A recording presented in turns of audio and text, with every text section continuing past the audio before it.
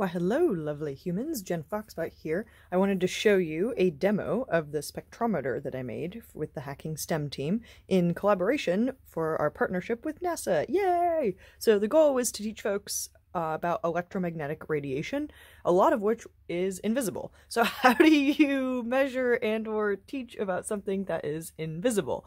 And my other goal was to, talk about when is electromagnetic radiation potentially dangerous and damaging for the human body, and when is it totes fine.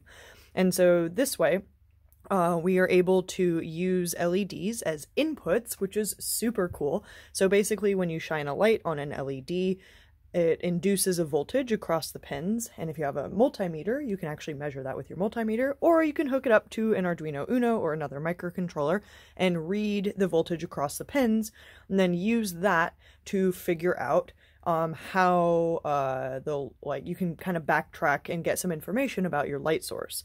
So to show that there are different wavelengths and different types of light, we have different LEDs here. We have an IR or infrared on the left, then red, green, blue, those are the visible ones, and UV on the far right. Of all of these, IR and UV or ultraviolet are the invisible parts of the electromagnetic spectrum, and UV can potentially be damaging to the human body. That's the type of light that causes sunburns.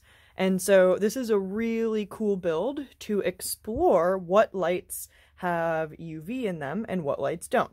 So you can see the data is live right here. And you don't see much of anything happening right now, but check this out. I have a handy dandy fancy UV flashlight, and when I shine it on my lights, look at that.